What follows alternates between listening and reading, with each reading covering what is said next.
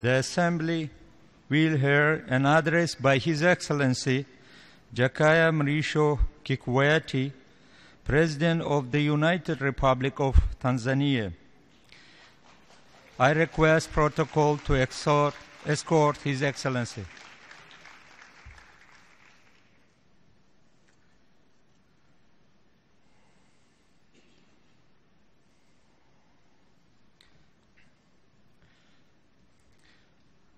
On behalf of the General Assembly, I have the honor to welcome to the United Nations His Excellency JAKAYA MRISHO KIKWETE, President of the United Republic of Tanzania, and to invite him to address the Assembly.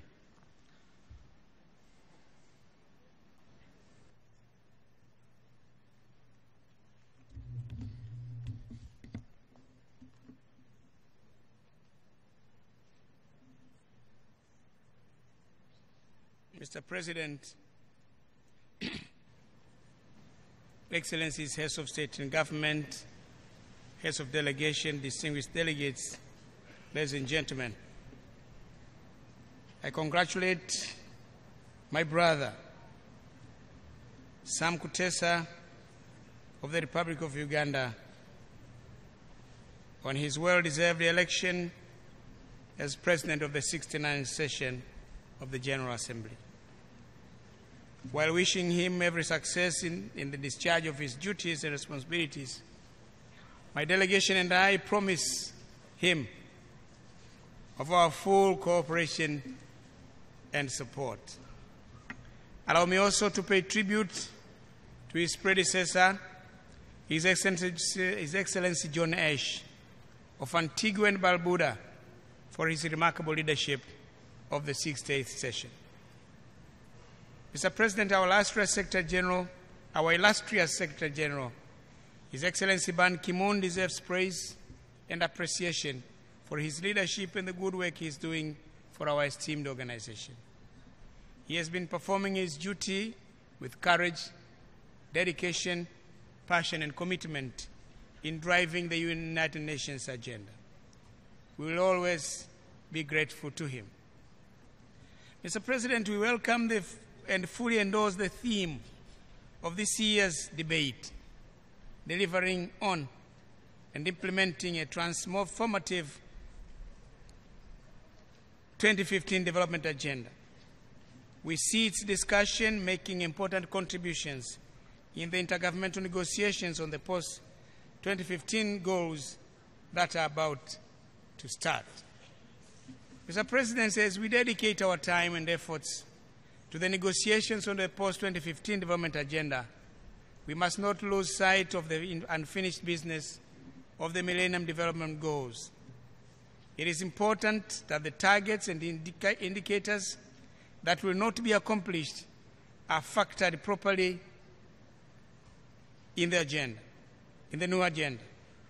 In the meantime, we should ensure that we use the remaining 461 days to accelerate the pace of implementing the MDGs. Mr. President, the issue of financing the implementation of the post-2015 development agenda must be given special attention. I'm mentioning this matter because experience has taught us that other factors aside, we will fall short of attaining a number of the MDGs targets and indicators because of unpredictable, unreliable, insufficient, and untimely availability of financial resources.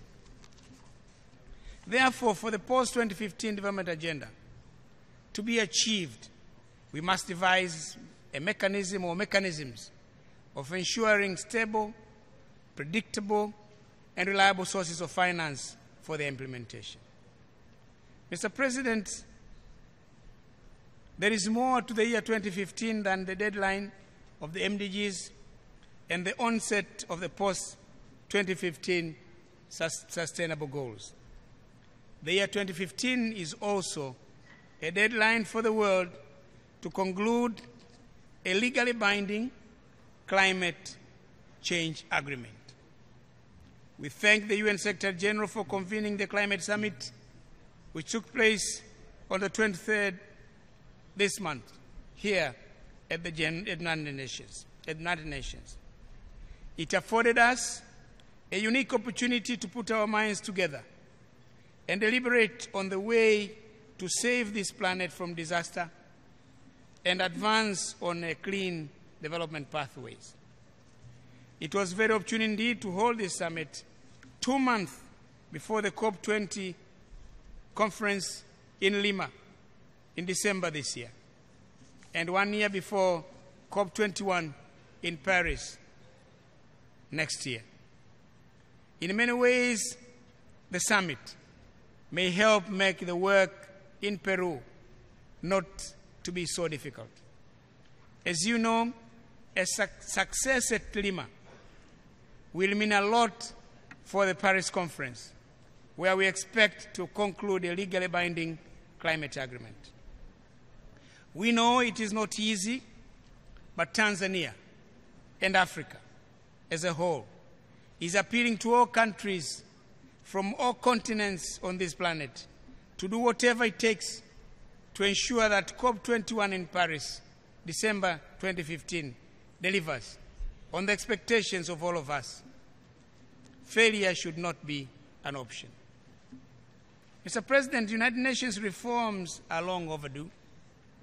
Reports that consultations and negotiations are not showing encouraging signs of progress is very frustrating indeed. We should remain steadfast and vigilant, not to allow the momentum to be lost.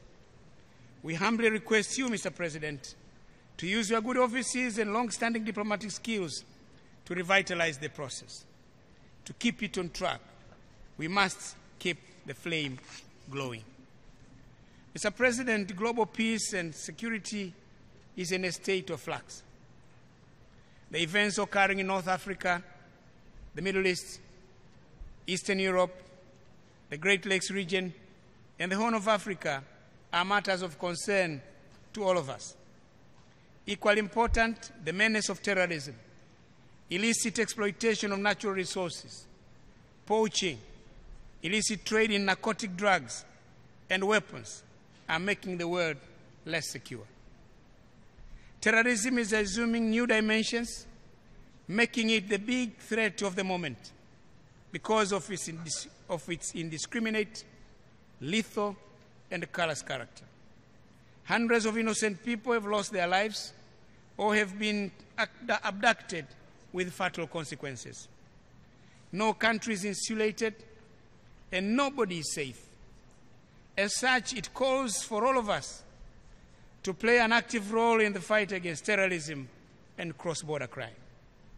Al-Shabaab, Boko Haram, ISIS, and other terrorist organizations should not be allowed to have their way. Libya should not be left to disintegrate. The senseless fighting in the Central African Republic and South Sudan must be brought to an end. This world, under the leadership of the United Nations Security Council and regional organizations, has the capacity to do exactly that. Let us do what is required of us to stop the bloodshed, stop the loss of life, stop the suffering to innocent people, and stop the destruction of property. Mr. President, the horrifying scenes of bombing and death of innocent women, children, as well as men in the recent hostilities between Israel and Palestine is heartbreaking. Unfortunately, this conflict has been going on for far too long, while a lasting solution is known. Two states living side by side harmoniously. This solution has been elusive.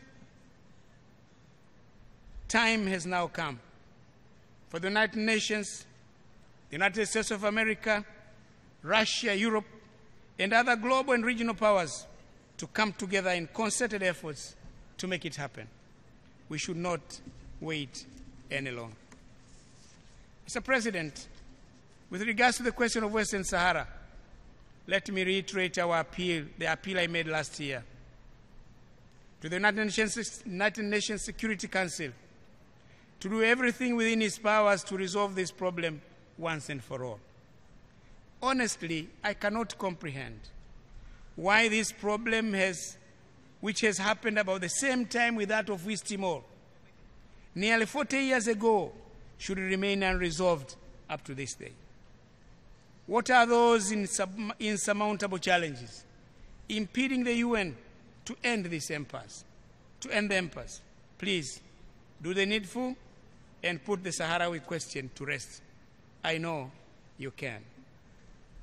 Once again, we in Tanzania wish to join others who spoke before us in calling for ending the sanctions and embargo against Cuba and its people. For over 50 years, the embargo has condemned the people of Cuba, including innocent children and women, into perpetual hardships and poverty. It is high time this embargo is lifted and the people of Cuba are given the opportunity to live in dignity like everybody else on this planet. Mr. President, the General Assembly is being held at a time when our brothers and sisters in Liberia, Sierra Leone, and Guinea are confronting the worst outbreak of the deadly Ebola epidemic. In the three countries, together with Nigeria and the DRC, some 2,400 people have lost their lives already. The disease, which has no cure or vaccine yet, presents a major threat to the countries where the disease is known to exist. But it also presents a threat to the neighboring countries and beyond. Unless the world succeeds to control the spread of this disease, there is every danger that it can become a global epidemic. Mr. President, our collective efforts in this regard is the best way forward. I believe the world has the technology, has the knowledge, and the financial resources which, if put together, can stand up against the threat posed by Ebola. We should also continue to support the efforts of our scientists, world scientists, who are working tirelessly day and night in search of cure and a vaccine. Mr. President, we applaud the efforts being taken by the United Nations, the WHO, the US government, and other countries with the technical and technological capabilities in assisting the affected countries and in the fight against the disease worldwide. We request four things. One, that this support be continued and actually bolstered where possible until the spread of the disease is put under control. Two, assist other nations in West Africa and elsewhere on the African continent to build capacities for surveillance, isolation, and treatment. Three, efforts to get cure and vaccine be intensified to save the lives of those infected now and prevent others from being infected. Number four, and finally, please, help Africa. Help African nations so that the stigma that is developing against Africa is stopped because of Ebola. Reports that the number of people from other continents, that there are people from other continents are now shying away from coming to Africa and cancelling travel plans because of Ebola is disturbing. It is threatening to kill the all-important tourism industry, trade, and investment flows to Africa. May the United Nations and Friends of Africa please help us to tell the world that Africa is a continent of 54 countries, not a country of 54 provinces.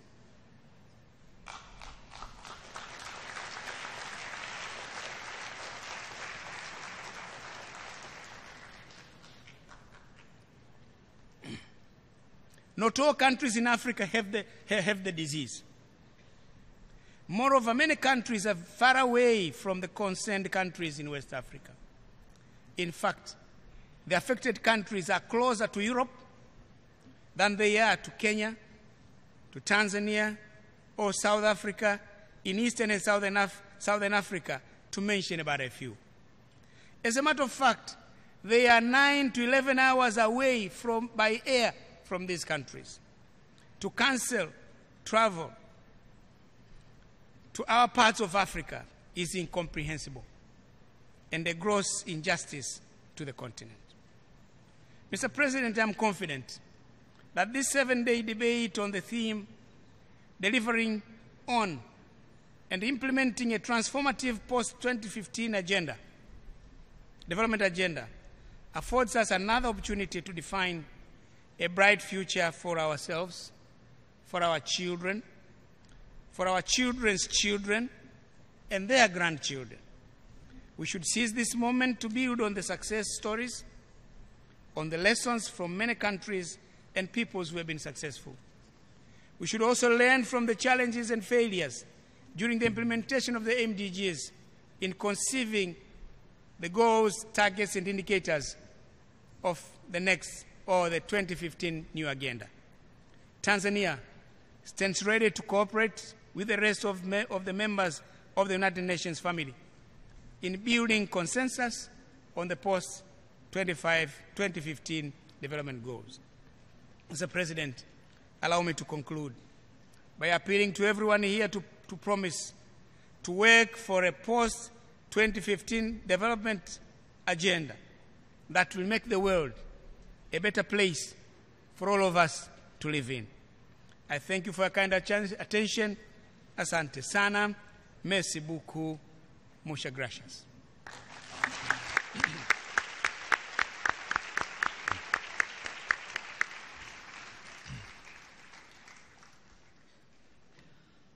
On behalf of the General Assembly, I wish to thank the President of the United Republic of Tanzania for the statement just made.